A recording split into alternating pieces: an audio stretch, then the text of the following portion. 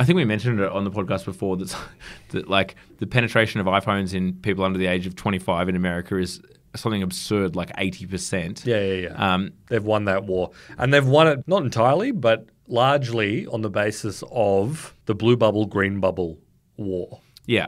Now, obviously we're referring to on iPhones. If someone who doesn't have an iPhone sends you a message, it comes through with a green text bubble. As opposed to someone who has an iPhone, it's blue. The issue is less so much like that stupid meme.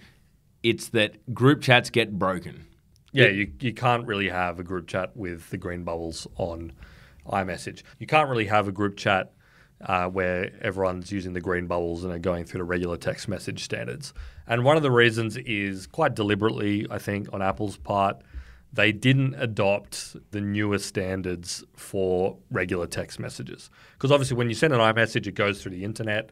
It goes through Apple's servers. It's end-to-end encrypted via Apple's servers. The data goes via the internet. Exactly, and it still blows my mind that the cell towers were set up for phone calls. Yeah. And it was incredible. You know, we had these phones with antennas on them. You could get on the blower with anyone in the world. You could give them a call, and sometimes it would ring out, sometimes it would go to voicemail. The system was not set up for text.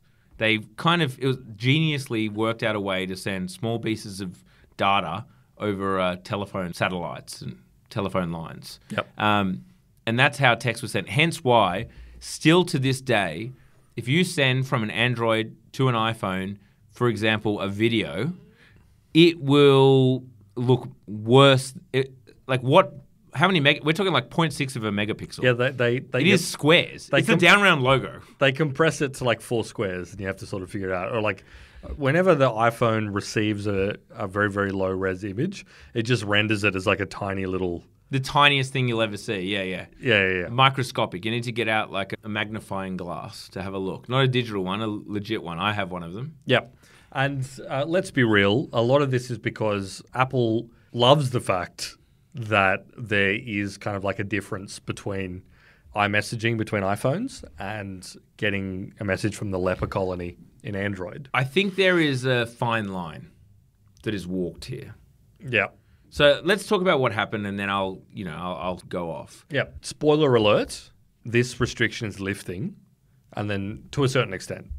Android users can't use iMessage and all the stuff that comes with iMessage, but Apple is adopting RCS, which is the latest sort of text messaging standard. It's an interoperable, like digital text messaging standard. Which I've been on holdout on for a while, and what that basically means is that you'll be able to have group chats with your Android friends.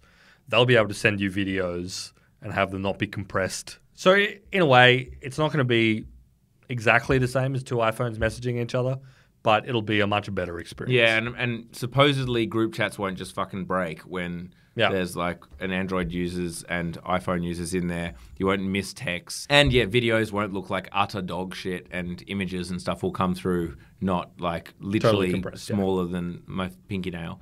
So people kind of say, and I understand like that's the perspective that like it's a big benefit to Apple having this lock-in.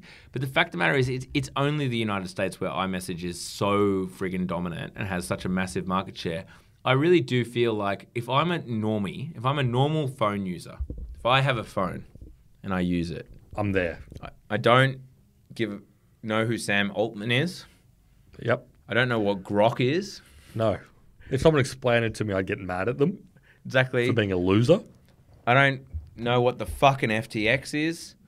I don't know who Sam Bankman-Fried is. I do dabble in crypto. I do dabble in crypto. That's only because the guy at the pub told me that it was a guaranteed rocket to success. Yeah, exactly. I definitely, and I play Rocket League for that matter.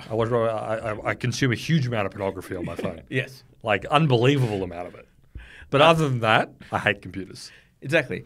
Like when I have an iPhone or whatever, if I have an iPhone and someone sends me a video and it's fucked and it looks like shit, I'm like, and I say the video you sent me looks like shit, and they say it looks fine on my phone, I think my phone is fucked. If I'm in a group chat with if I expect to send a message to a group chat and like I don't get a message and it means that I'm late for something or I didn't understand something, I don't go like, that's because my friend uses an Android phone and it they should really get an iPhone and be really cool like me. I think it just feels like shit. If you're like, a 60-year-old and you're trying to send messages around your family and shit's getting lost and looks like crap and you want to see pictures of your granddaughter, then you're not like, haha, it's because I am the ultimate iPhone user and you are just a plebeian Android user. You're like, my phone is fucked. What? And you call your grandson and you say, please fix my phone.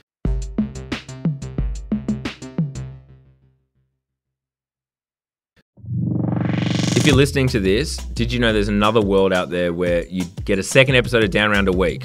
Yep, it's called Down Round Premium. That's right. And there's no interruptions. No interruptions, no ads.